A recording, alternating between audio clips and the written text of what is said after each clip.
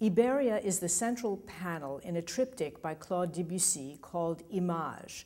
It has three parts itself, par les rues et par les chemins, by the highways and the byways, les parfums de la nuit, the perfume of the night, which is, as you can imagine, a very sensual and romantic movement.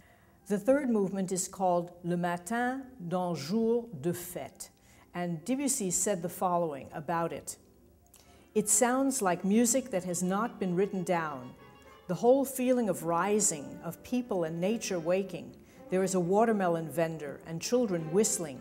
I see them all clearly. The music is colorful and brilliantly orchestrated, depicting the happy chaos of marchers and dancers, a dance band, a country fiddler. It is infused with the sounds of Spain, a country that fascinated Debussy all of his life.